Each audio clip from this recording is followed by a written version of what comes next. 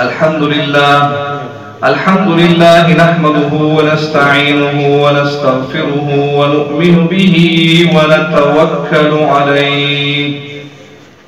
ونعوذ بالله من شرور أنفسنا ومن سيئات أعمالنا من يهده الله فلا مضل له ومن يضلله فلا هادي له ونشهد أن لا إله إلا الله وحده لا شريك له ونشهد أن سيدنا ومولانا محمدا عبده ورسوله أما بعد فقد قال النبي صلى الله عليه وسلم يقال لصاحب القرآن اقرأ وارتق ورتل كما كنت ترتل في الدنيا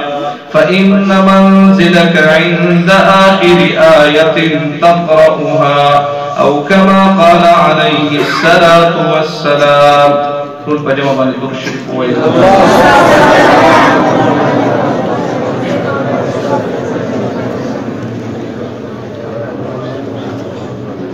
پدې دور کې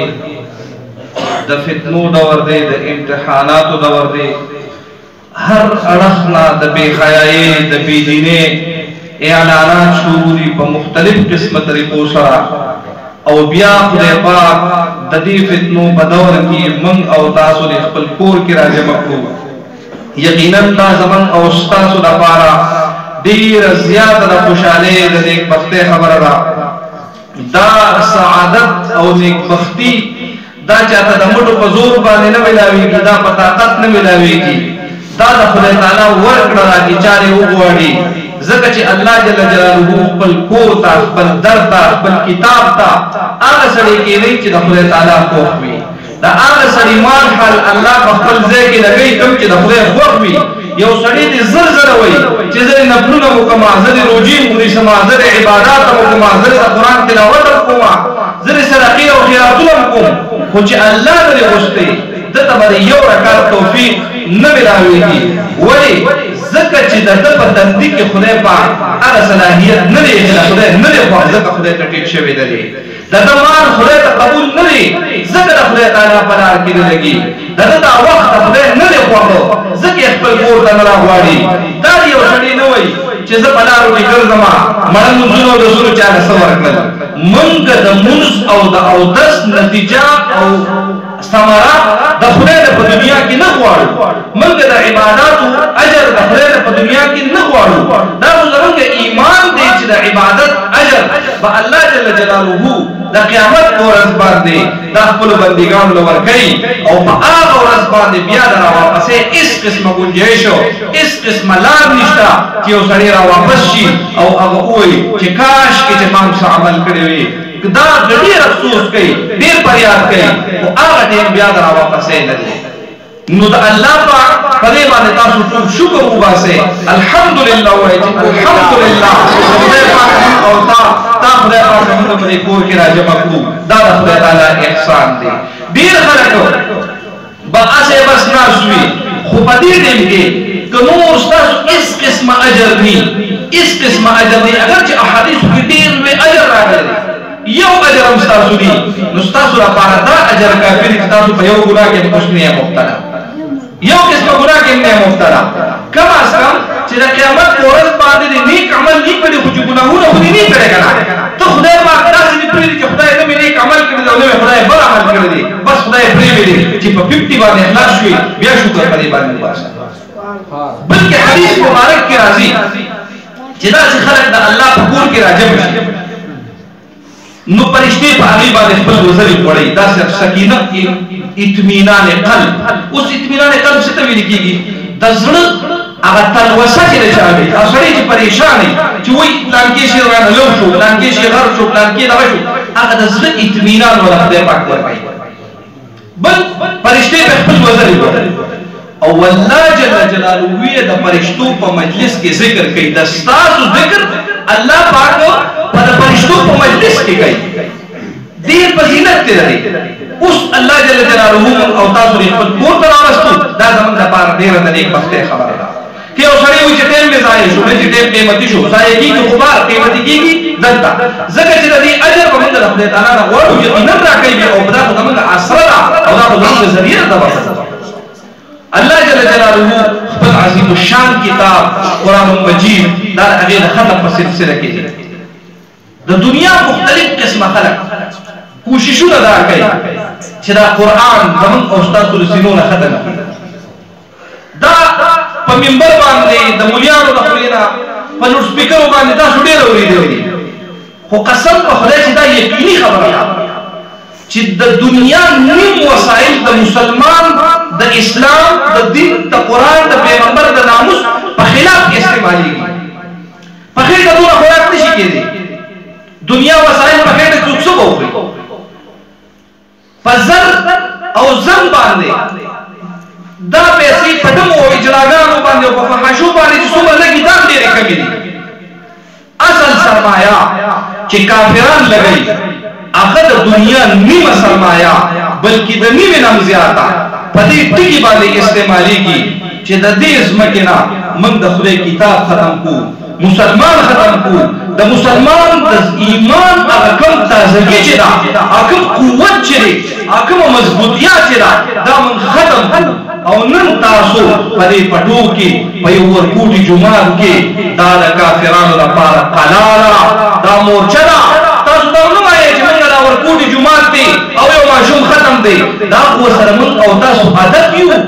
دا روزانہ ختم لری واللہ دی نور زیاد کی خدای نور زیاد کی انشاءاللہ دا دین دا چاہا اپلارم نشی ختمولی دا بردیما شمانو پسنو کی اللہ جل جلالہو دا دی زوانانو پسنو کی اللہ جل جلالہو محفوظ کری او انشاءاللہ یو معشوم یو طالب دا بدا کافر دا پارا انشاءاللہ چی دا اسمان تندری دا بدا غی اگر تمام دولت دا تمامی پیسی دا بنا کمکی گی او مسلمان بسات پس انشاءاللہ لکہ تازہ تیغے پشاکتے کچھا پانی خیستہ چی روبا سی دا با ار رو رزب دبانی سپر لے رازی ار رو رزب پہ بہار رازی ار رو رزب پہ تازگی رازی ولی زکا چی دا آغا پیسو چی دا دنیا نیم وسائل دا مسلمان خلاف استعمالی کی اغب مضموم عزائم سرا پس پک نیت پا غلط نیت باندے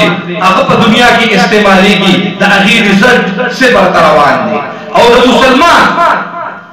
دا پیسی 10 روپے 6 روپے یا معمولی گنتے چاندار یا طالب سر معمولی گنتے تعاون دا لگی پیسی دیری پا اخلاص سر دی اللہ پاک با دا اخلاص پا طور دا اخلاص پا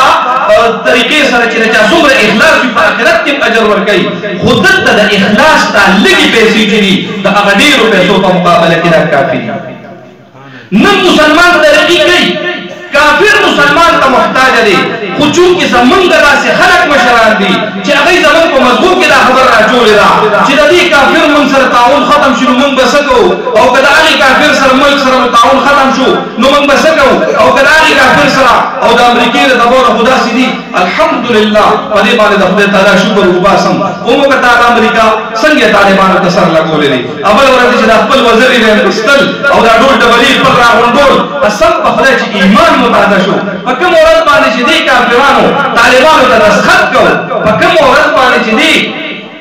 کافرانو طالبانو تا دسخط کو و آغ عورت میں خدای تڑیر جلیلی بے خدای پاکا پرودگارا زمن خیستہ خیستہ دوانان مرگلی دا مجاہدین دا شہیدان شیوی دی دا غیب بچی یتیمانان شیوی دی او یقینو کا عورت منگا دے وزیتا تریو پا آغا لے کی سما شمان داسیو چی اغی ختمون کریو اغل شہیدانو بچیو پورا بچی دون اغر شو چی اغی اغر خبر چی قرآن اللہ ختم کردی او آغا کافر خدای پاک ستا و ستا دا گواننا دا دی ملکنا فضلت سر افکو ولی زکر چی پا افغانستان کی اسلامی حکومتو دا قرآن نفاظو دا قرآن مطابق عمل کی دو اگر دا کافرانو سور لزر کلومیٹر لری 14,000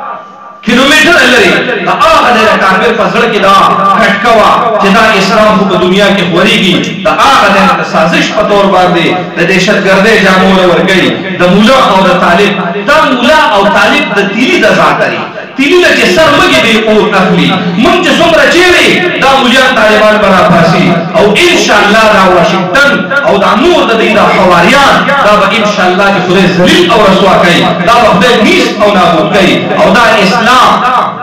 يريدون ليطفئوا نور الله بأفواههم دای وی چې موږ به خدای تعالی را نور د اسلام دا رڼا دا په خپل خلو باندې په پروپاګاندا باندې دا به موږ ختم کړو نه چې دا الله پاک دین ختمېدو ولې دین نه دی دا به وجتیږي او د دې به خدای پاک امداد کوي په مختلف قسمه طریقو سره تاسو وګورئ یوه فتنه سر کده کی بل راوچته شي یوه د بوشي بل راوچته شي بل د بوشي بل راوچته شي زمون پر ملک ته مختلف قسمه خلک متوجي دي ابل ورځ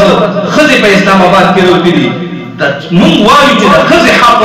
اسلام په کومې طریقې سره ورکړی دی د دنیا قانون تاسو وګورئ داسې حق په هغې ته میلاولی شي کوم عزت چې ښځې له دا اسلام ورکړی دی بل دین نشي ورکولی د ښځې د حق دپاره نه دی راوتې د اسلام د بغاوت دپاره راوتې دي خو انشاءالله دا وخت را روان دی دې ځل نه مو په تقریرونو منې کړل راتلونکي وخت به انشاءالله چې په ټوپکونو منې کوو دا زموږ د ایمان د پرېږدوی دا موږ پر خپل ملک کې فحاشي نه منو موږ بېغیرتي نه منو حکومت ته به جوړی نشو چې تاسو تنخواګانې وې تاسو سره را ټوپکې تماچې چې دي د دې دپاره دي چې تاسو به د اسلام او د دې ملک دفاع کوئ او که تاسو ونه کړې شم انشاءالله بیا به موږ کوو تاسو ګورئ چې څنګه به نعرې تکبیر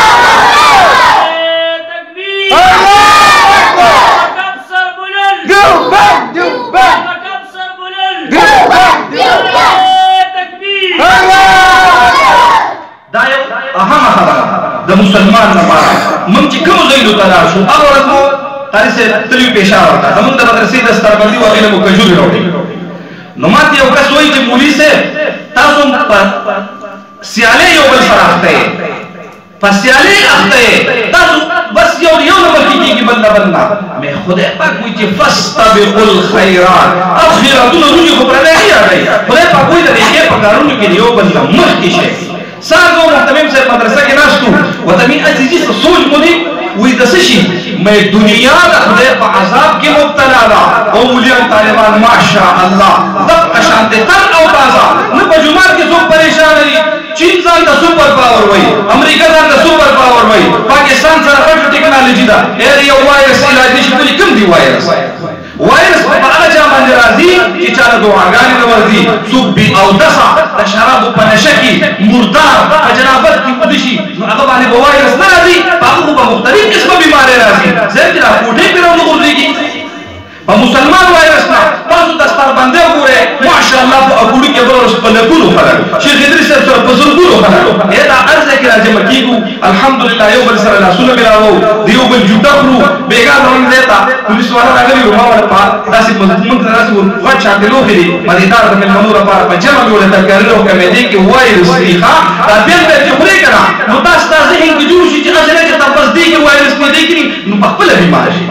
دا ختمون غواړي دا فتنه راله ورپسې بله فتنه راله مولیان طالبان الحمدلله تر او تازه ښه ښایسته ښکلې دستربندو کې اختري څوک په چادر پوشو کې اختري څوک د حفظ ختمونه دي او چا چې د خدای نه بغاوت کړی دی په داسې امتحان کې اچولي دي چې خپلې ښځې سره نشي یو ځای کېدی دا د خدای تعالی نه بغاوت دی ها یو خدای ته سر ښکته کې ایک سجدہ جسی تو گرا سمجھتا ہے ہزار سجدوں سے دیتا ہے آدمی کو نجات یو خدای ته سجدہ دا تګران ښکاري وګورئ دا به د زرو سجدو نه خلاصوي دا به د وایرسو نه خلاصوي دا به د ایډز نه خلاصوي دا به د بیمارۍ نه خلاصوي دا ته به اطمینان قلبي او د زړه سکون حاصلېږي ولې دا د خدای تعالی کتاب دی چا چې په قرآن باندې عمل کړی دی چا چې قرآن خپلې سینې ته رانږدې کړی دی هغه خدای پاک په دنیا کې کامیاب کړی دی او په آخرت کې خو یقینا د هغې دپاره کامیابي ده ډېره غټه د سعادت او د خوشحالۍ خبره ده په دنیا کې ورته خدای پاک ته امتیازي شان ورکوي چا چې د خدای کتاب ځان ته رانږدې کړی دی په دنیا کې ورته خدای پاک ته امتیازي شان ورکوي ملا به د نورو خلکو نه په جامو کې په فرق وي په لباس ورقص کا کې په فرق وي په تګ کې په فرق وي په غم حالۍ کې په فرق وي خلک معاشره هغه د عالم عزت کوي هغه ورځ چې وي چې هغه خلک مستري پاتې چې د ملا قدر به یې کوو ما یې پرېږده سړیا زمونږ خلکو خو الحمدلله د علماو قدر ورځ په ورځ زیاتېږي څنګه یو سړی د عالم قدر نه کوي که د عالم قدر نه کوو نو زمونږ دا مولیان به دومره غټېدل ماشاءالله څوک په حلواګانې راوړي څوک په چرګان راوړي څوک په لوجې راوړي څوک په ته وایي استاد یې داسې وکړه څوک په ته یې داسې وکړه یو ملا نه چاته خودکشي وکړه یو ملا نه چاته د لوږې مړ شو خلک مړ کیږي په کوم مولا باندې چې خبر جوړ وي او باندې دا لیکلي یا تاسو چې توریدلې چې د لوګي مرد استادو د قسم وي ما سره خوا کې خبره نه به وي اورېدلې چې تا په معنا به وړي خو بنا را بني دا د خدای تعالی ورکړه زنده خلکو مشهور خبر ده وي دوی طالب ته وي خوري بس او چې مولا شي نو دې خوراک ډیر کوي دا موږ څه خو استادان پر بندل ان شاء الله او دا دین دی دا خدای پاک سره بالا کوي زمون او استاد په 50 روپے په 100 روپے باندې او په محبت باندې په تعاون باندې دا په تمام عالم باندې غالب کیږي او دا یو کس چې راجم کیږي د دې ډلې جوړیږي په دې جمعه کې پروګرام دی د قران یو عظیم شان پروګرام دی خلک شریک شو باطل ته پته لګي غیر دې ته پته لګي زمونږ یو مورچه مضبوطه ده په بل کې دا پروګرام دی بل مورچه مضبوطه ده بل ځای کې پروګرام دی ولی کافر ستاره لپاره انجیوز راځي مختلف قسمه خلکو په دې لارو کوڅو کې چې بغرزیدل یو ناشنا خبره ده لارو کوڅو کې بغرزیدل څه شي کوي سړک جوړ دا چې څنګه وځي دا له ټول مروړي دی لارو کې لګوي د خلکو ته تیار نه دا چې څنګه وځي مفت دوايان ورکو پولیو خو خدای پاک دا ټول افسران په پولیو کواليږي زه خو خدای نه تاسو کوم چې تاسو خدای کور پر پولیو ورکړه د دې نه جوړ کړی څه شي دی نو دا په موږ باندې ګرځي حالانکه د شوګر مریضان په زورګونو د زړه بیماران په زورګونو د ګردو بیماران په زورګونو اوی د ټول غټه خبره ده چې د پښتون نه غیرت ختم کړي په لیر کې د لسو په لپاره ورونه د لسو په سړی تا په پښتانه درانه باندې پښتانه په لیر کې ولاړی دا وایرس دی دا بیماری د ټول نه غټه بیماری ده او دا شی هغه خبره چې قرار ورکړي انجیوز باندې مې یادو چې پیدا انجیوز والا دا مسلمانان دي غیر سرکاري ادارې دا مسلمانان نه دي د دې دنیا لپاره خدای من سره جنگ دی ول آخرت مخاطب مسلمانان دي والعاقبه للمتقين عاقبت اخیری انجام پر متقین او پرهیزګارانو د آخرت پر مسلمانانو دي د کافر په کې سني دا کې سجدا د جهنم دي دا دنیا دې زمونږ په دور اخلي او بیا په مینت زمونږ استادو په کوڅه کې لګي د دې څه وجه کې شي دا د ایمان راغله صرف په دې پسې راغلي چې مسلمان سره ایمان پاتې دی پرې کې دا خطر چې په څه طریقې سره د دې زنانه به حیا کو په څه طریقې سره د ماشومان دا موږ په لوپرو کې او په غفلت کې واچو چې دې د دین د سود لري کیږي نو دوی په باندې باندې د خدای تعالی عذاب راځي دوی باندې سره د خدای تعالی امداد ختميږي نو دا هغه خبره ده چې تاسو په دې ځای کې راځي مشوي د ماشوم ختم کړی دی یقینا دا وایم چې دا ډېر غټه خوشاله خبره ده حدیث مبارک کې راځي جناب نبی کریم صلی الله علیه وسلم فرمایي چې کوم کس قران کریم وایي د قیامت پر ورځ باندې دا یقیني خبره ده ډېر احادیثو کې فضایل راغلي دي چې دوی ګو سرناسي په منبرونو باندې علما بناسي حفاظ بناسي دغه قاریان شهدا دا صالحین دا ټول په شفاعت کې د قیامت پر ورځ باندې هو یا حافظ تا طالب تا صاحب قرآن تا صاحب قرآن مطلب دا چې د قرآن حرام ته حرام ویلي حلال ته حلال ویلي قرآن باندې عمل کړی وي دغه سره د قیامت پر ورځ باندې ویل شي اقرا اوس دا خدای تعالی ته په आवाज وشي چې قاری صاحب قرائت کوا ورتقي او ارتقاء ویل کیږي پورته خطوه برخه ورتل او بخون خون سره قرآن وایا اقرا ورتقي ورتل او خدای پاک د بندا د قرآن ویل په دنیا کې دا دومره خوښي چې وته وایي چې داسې وایي لکه تا چې په دنیا کې وي او موږ له خوند راکړو دغه شان په خوند باندې وایا کما كنت تردل فی الدنيا لکه تا چې په دنیا کې څنګه په خوند سره د خدای کتاب وي خدای پاک دې موږ توفیق راکړي د نبی په خاطر باندې چې دا قرآن موږ وایو او داسې فإن منزلك عند آخر آية تقرأها أو كما قال عليه السلام ذكر استا أخيري ٹھکانا أخيري استا تسخيج ببرمان دي زب برمان دي استا أخيري دي انجام روزے چستا کم دي اگر أخيري آيات نشتی اولو لي او ویوے دق استا أخيري زيري بدق دے باندے قدرے گا اس پیورو پوڑے باندے ببر خیجی دا پا دنیا کی ددر پارا بیل عجر دے و پاخرت کی بیل عجر دے مور او پلار تبه دا اللہ را طرف دا دستار بندی کی گی دا طالب دستار بندی با خپل زیبار دے او مور او پلار تبه دا اللہ را طرف دا دستار بندی کی گی پٹکی با تاج بو تکر مسرولی کی گی خیسته تاج دومره مزیدار دومره خیسته چې هغه به د نور نه زیاته رڼا کوي او دا به د مور په پلار ته بسر کېږي دا به د دې ماشوم اعزاز وي. اوس که یو سړي په بال بچ باندې سبق وایي او د ده پې زړه دی نو خدای پاک دله په دې باندې اجر ورکوي. او که د ده دا بال بچ کوم داسې سبق وایي د ده پې زړه نه دی ده ورته نه دي ویلي بیا پې دله خدای پاک اجر ورکوي. ولی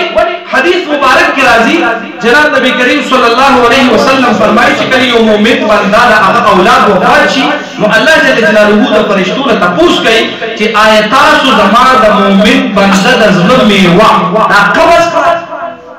نو دی اولاد د زړه میوه ویل شي او د میوې او د فصل اصول داري چې کله زمیدار وکړي او د اغینا زمیدار په خوخه باندې چاله سوار کړل او یا د مارغانو کارغانو د دې اجازت نه بغیر وخوړل په دوه بدل خدای پاک اجر ورکړي. نو دا ماشوم چې دی دا د مور پلار د زړه میوه ده او دغه میوه که د په زړه باندې ده او په زړه نه ده ده ورته ویلي دي او که ورته ویلي نه دي خدای پاک بدله په دې باندې اجر ورکوي. بالکل تاسو ته په دې باندې اجر ملاویږي. یو کس دی چې هغه وایي چې یاره جي زما بال بچ زما د کنټرول نه اوتې دي غټ شوي دي په خپله باندې کمزور یم قرآن نشم ویلی علم نشم کولی د هغې دپاره ښه طریقه دا ده چې د یو طالب سره امداد کوي چې بچو تا سره زه امداد کوم. اوس د امداد مطلب دا نه دی چې ته دې چا له لکونه ورکړه. د امداد مطلب دا نه دی چې ته دې چا پسې ځمکې ولیکه. طالب ته په ښه سترګه ګوره یوه ټوکره روټۍ یو پلیټ ترکاري دا به درته ورکړي او ته ووایې چې بچو ما ته دوا کوه. خدای پاک دې ما د مولیانو طالبانو سره په سب کې راولي نو یقینا دا خبره ده چې حدیث مبارک کې راځي چې یا عالم شه یا طالب شه خادم شه سامع پام ولې وته نو ته په خادم کې راشي علماء ته وخت خبرې دې وخت اوس دا خبرې وخت کې خودو نتیجه بسې ته سامع ته اوریدونکي یې د علماء په لور مرګري یې نو تا ته خدای پاک دومره اجر درکوي لکه عالم طالب ته خدای پاک سبحان الله.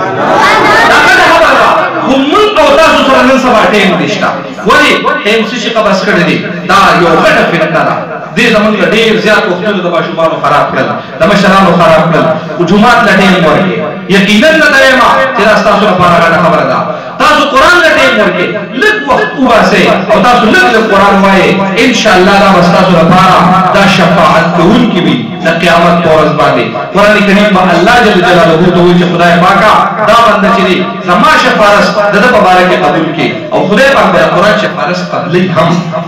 داسې نه دی چې هسې به شفاعت کوي شفارس کوي څوک یې مني نه الله به مني هم. نو الله پاک دی زمون د پاره دا قرآن شفارس کوونکی وګرځي ځکه چې حدیث مبارک کې راځي القرآن حجة لك او عليك. دا قرآن چې دی ستا لپاره به د خدای په مخ کې دلیل وي. څه مطلب الله پاک ته به په طور دلیل پیش کېږي چې دا بنده د بخلو لیک کې خدای پاک زه د ده لپاره دلیل دی وبخي او علیکا یا ستا لپاره حجت وي په تا باندې ستا به خدای پاک لره نیسي چې خدای ګورې ته ماته غوږ نه دی ایښی. د زړه د دې لپاره راویښ دي چې چا قسم ورکړ نو دوړې دې سنډلې دي او راوړې دي ایښې دي خدای نامې سره یې چوړو مړي سره یې چوړو د دې لپاره راویښ دي خدای زه ګورې دوی نیم پېژندلې دا د خپل رحمت نه ختم کړي دوی ته په دنیا کې ختم کړي خدای ګورې دوی هېڅ نه مني نو بیا به د شفاعت منل کېږي بیا به د خدای سره مني. الله دې دا قرآن زموږ او ستاسو لپاره د هدایت ذریعه وګرځوي. خدای دې زموږ د بال بچ لپاره د راتلونکي نسل لپاره د هدایت ذریعه وګرځوي. که داسې خبر زما نه پرې نه شوي د هغې نه معافي غواړم. دې ماشوم ته دې خدای پاک دا ختم مبارک کړي د دې والدینو ته او خدای پاک دې موږ او تاسو ټولو ته توفیق راکړي چې دا د الله جل جلاله د عظیم الشان کتاب قرآن مجید دا موږ بار بار زده کړو بار بار زده کړو او په دې باندې د خدای د عمل توفیق راکړي. وآخر دعوانا ان الحمد لله رب العالمين.